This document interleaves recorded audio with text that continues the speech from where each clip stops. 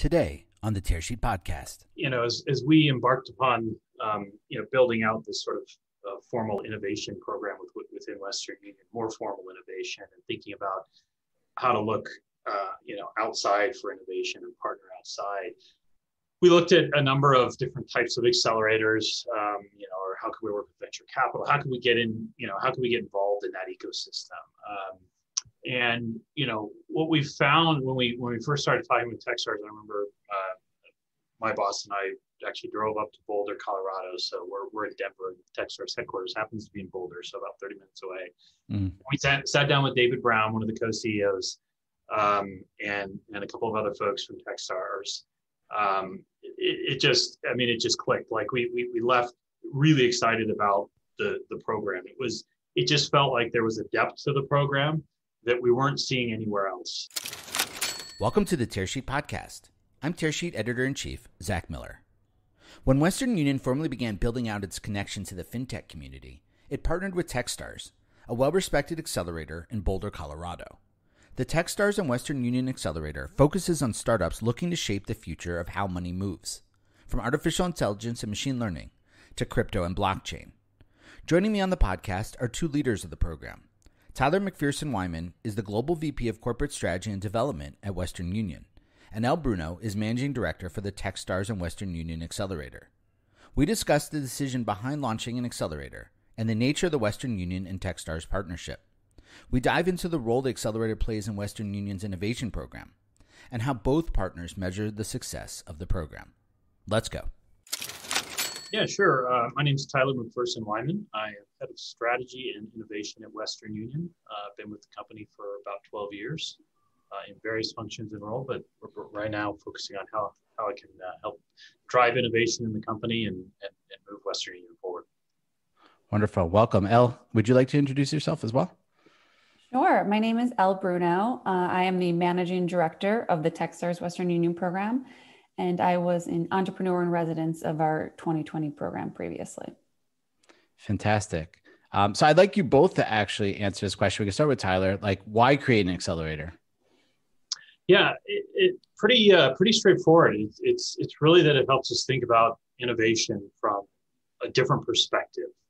Let's say sort of from the outside in. We've got a long history of innovating at this company. I think we've been around somewhere around 170 years or so. So long history of innovation, but and we can certainly continue to drive innovation from within, enhance our products and services, find new ways to move money, so on and so forth. But there are a lot of innovators and founders out there thinking about completely new and innovative ways to do things that can help complement what we do, and we really wanted to tap into some of that thinking to benefit ultimately our customers is really the core of it. Got it. Elle, do you have something to add to that? Yeah, I think the Western Union partnership was a very obvious one to us. The fintech space is a very interesting and exciting space to be in right now. And, when we think through who our thought partners are going to be, when we built out these accelerator programs, we really saw Western Union as, the foremost innovators in the space. And so that marriage between, early stage founders and, this team at Western Union who just has such depth and breadth in the fintech space, it felt pretty obvious to us that it would be a great pairing. It makes a lot of sense. From Techstars' perspective, do you have this partnership model with other financial services institutions? We have had one in the past. We do not currently. So Western Union is the only fintech accelerator program we have right now. Interesting. So it's like a big experiment. I don't know if I would call it an experiment, but yeah. I mean that in a positive way, obviously. Yes, for sure. I mean, when you work together with another company for the first time, I guess you could definitely call it an experiment. Back to Tyler. You mentioned sort of innovation from within, and this is a way for Western Union to tap into innovation outside the company. Can you talk about the role that the accelerator plays in Western Union's overall innovation program? Sure. Yeah. I mean, the way I think about it is it really just complements or adds on to the internal or outside in innovation that we do, inside out innovation that we do. So it complements all of our product development efforts.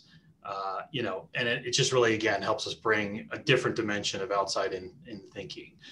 We sort of think of it as a supplement to help drive a different set of initiatives that kind of support our portfolio of innovation.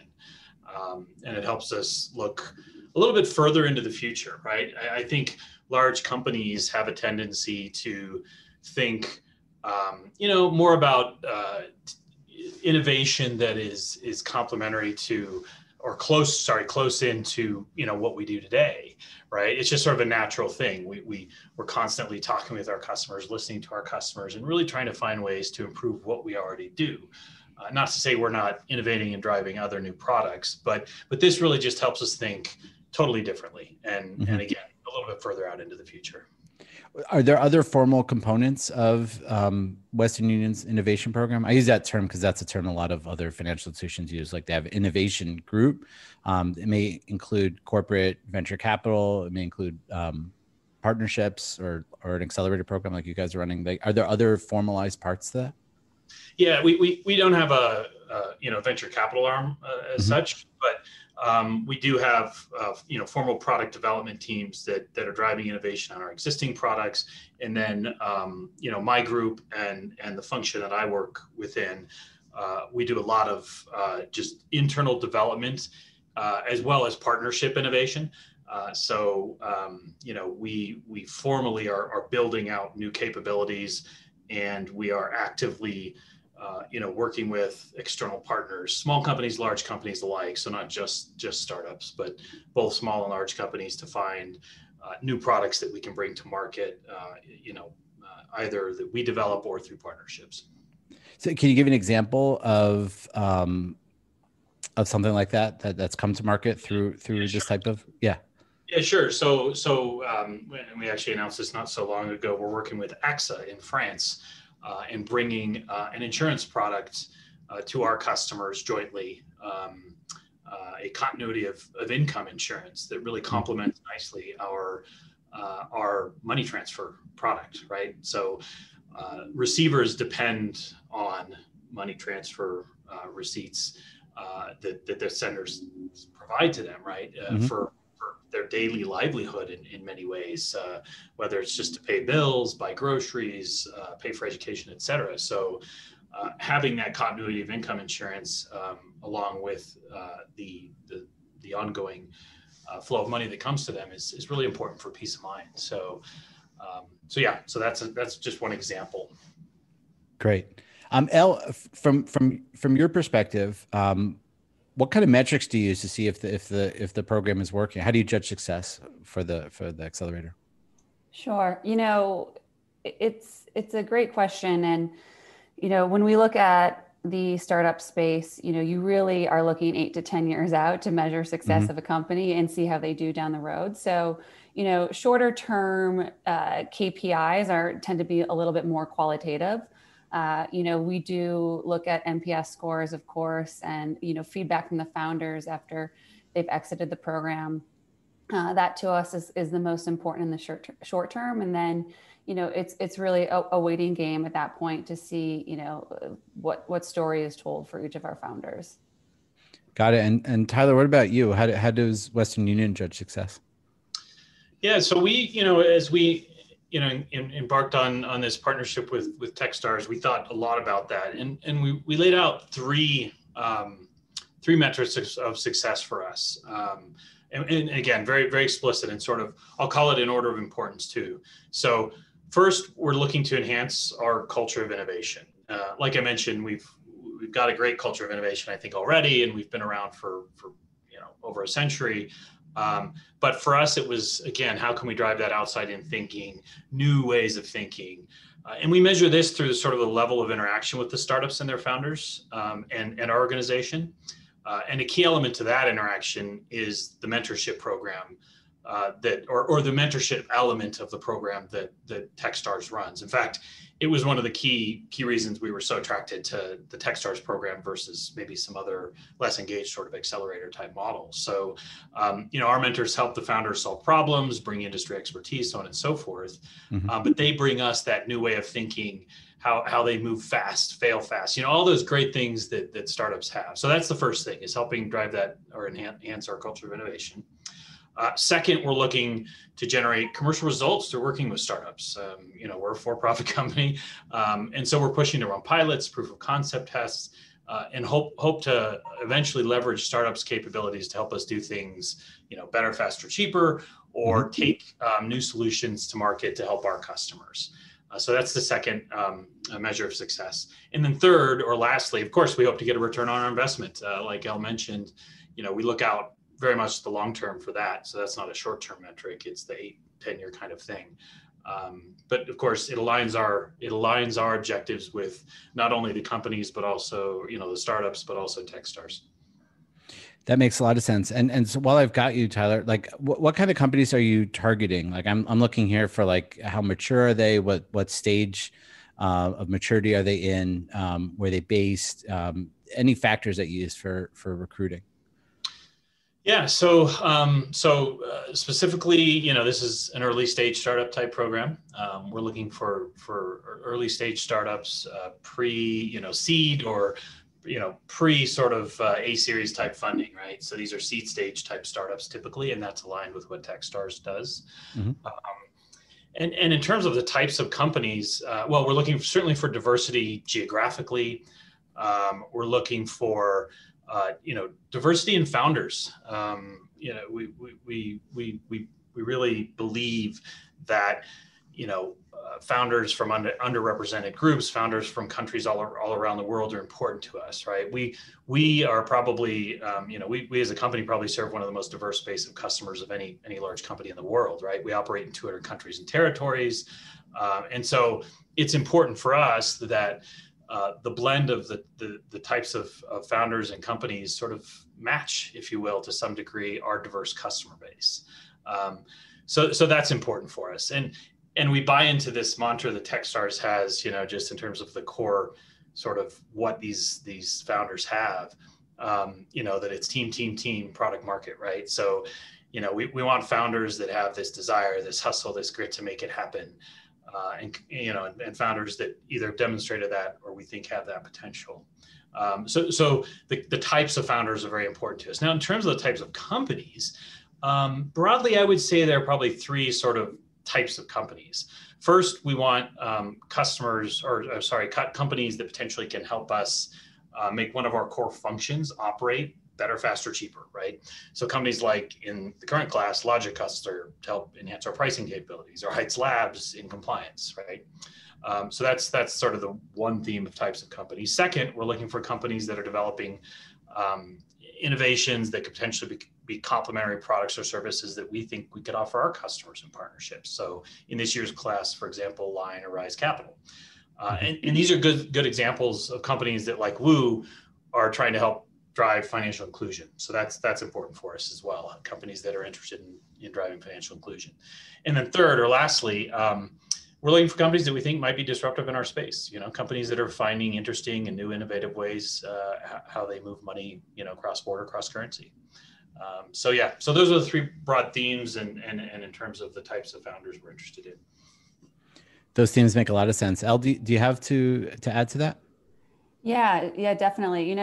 We are known as an early stage accelerator, but it really depends what the founders and the companies are looking to get out of the program.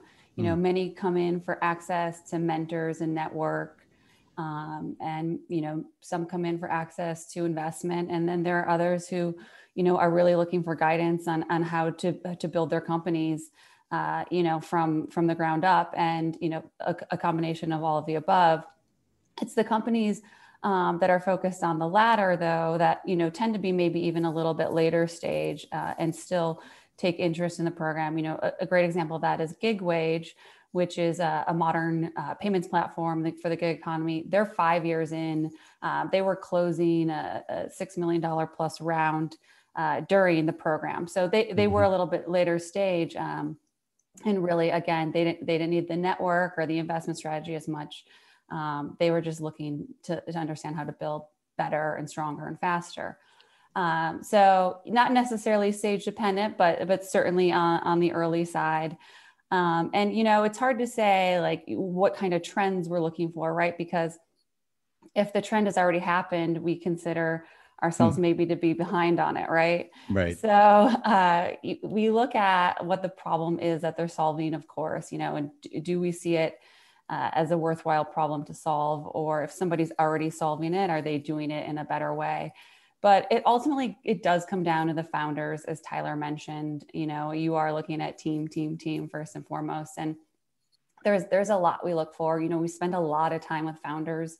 The goal is to talk to between 800 and 1,000 founders before we launch the program. So that's what I'll be spending most of the next 6 months doing. And we try to narrow that group down to 10. So, for me personally, I'm really looking at, EQ and grit. Mm-hmm. I think those are, the two most important traits in a founder, which I'm sure you've heard many times before. And by EQ, I mean simply, just a strong self-awareness around your strengths and weaknesses, and the team you build around yourself is very important. Becomes more important even in the long term. And then grit, people who are seeking us out, who really have something to gain from the program. And with that said, going on into the diversity topic that Tyler brought up, that is really hugely important to both of our companies. And so it's not just focusing on, companies that are referred to us, right? It's the people who reach out on LinkedIn who don't have any mutual connections with me. Those are the people that I want to talk to, who don't necessarily have that ecosystem advantage going into it. And so when we say diversity, of course, we mean racial diversity. And I think we did a really good job of that in the 2020 program. For 2021, I'd like to really focus on gender diversity. As we know, women in fintech, there's a lot of room for improvement there, as well as socioeconomic diversity. I think the startup ecosystem just tends to favor the wealthy, right? In that, venture capitalists are, again, sourcing people from their own networks. And so I'm really working towards ways to gain more diversity around socioeconomic status as well.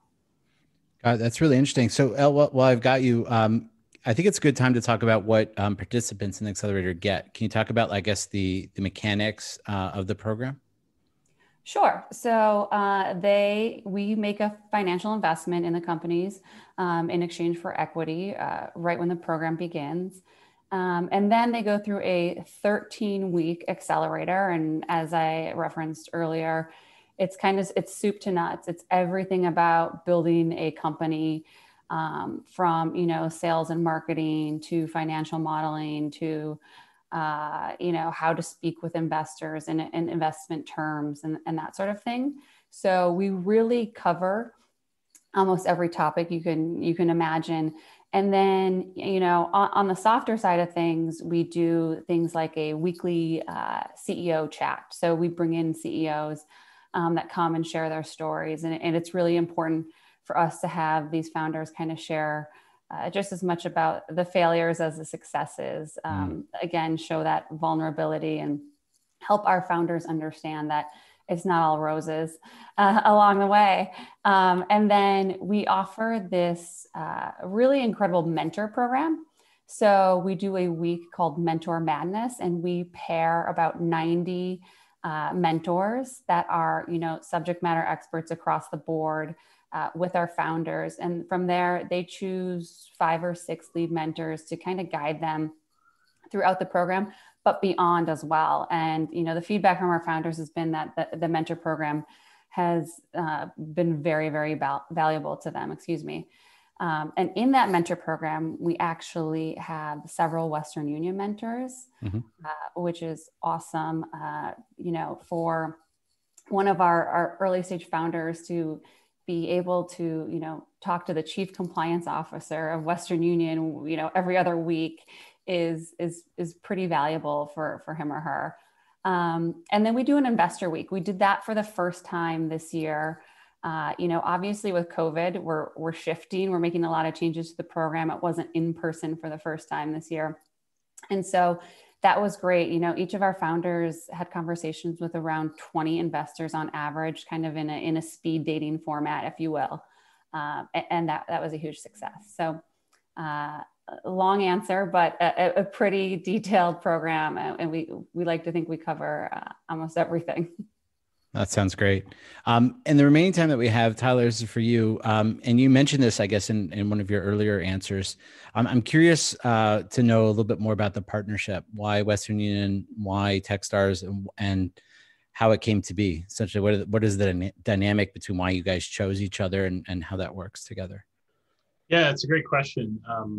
As we embarked upon, building out this sort of formal innovation program within Western Union, more formal innovation, and thinking about how to look, outside for innovation and partner outside.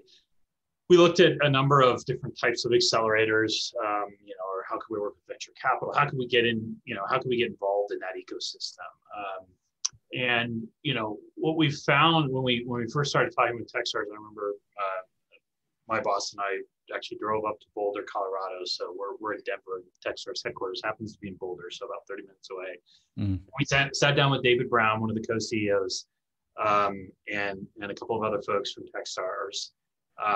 It just clicked. Like we left really excited about the program. It just felt like there was a depth to the program that we weren't seeing anywhere else. And by depth, I mean a lot of what Elle just described. This program just dives in really deep with these companies. It's soup to nuts. The idea of the mentoring and the interaction that we would have felt really, really just like a perfect fit for us in terms of helping drive our culture of innovation. Elle mentioned the mentoring program and the Western Union mentors. That's turned out to be just hugely beneficial for us. Our mentors, it gets them excited. It gets them thinking, gets sort of their juices flowing. So it's just a great way to, bring that excitement of what, startups have into our organization. So that felt really good. So the recipe just felt like it worked, right? They have not only what we thought was the right sort of programmatic structure and the mentoring and so forth, but beyond that, Techstars has this, I would say, what feels like an unparalleled network in the startup world, right? They're just very well known. So when it comes to recruiting companies, we can leverage that network very well. When it comes to accessing, other startups in their program, right? So not just the 10 that come through our class every year, but the 2,000 plus, I think it is, startups that have been through their program. We've had conversations with some of those companies about working together. So the recipe just felt right. The culture felt right. The network felt, unmatched. It's not something we could replicate if we wanted to try to do something like this on our own. So the recipe, the experience, the network, et cetera, it just all felt really good. And, it's proven to play out like we had hoped. All of those things work very well. Our teams enjoy working with their team and the founders. It's just worked really well. Sounds like a good recipe. Elle, do you have something you'd like to add? No, I think Tyler summed it up well. The feeling is mutual on our end. Well, it sounds like a great partnership, and I didn't realize that you guys were so close geographically. That works out really well. Yeah, it does. Hopefully we'll be able to do it in person again one day. Yeah, one day we'll get there soon. Yeah, Elle, Tyler, thanks for joining us. We were able to leverage that a lot last year when it was in person. David Cohen and David Brown would come down and interact with our CEO, McPherson-Wiman, we had our board of directors here, and we got to meet, and so it was great. We certainly look forward to getting back to live programs, even though it's been an interesting journey this year with the virtual program. We definitely look forward to that. I can imagine. Thank you both for joining us on the Tearsheet Podcast today. Thank you. Thank you.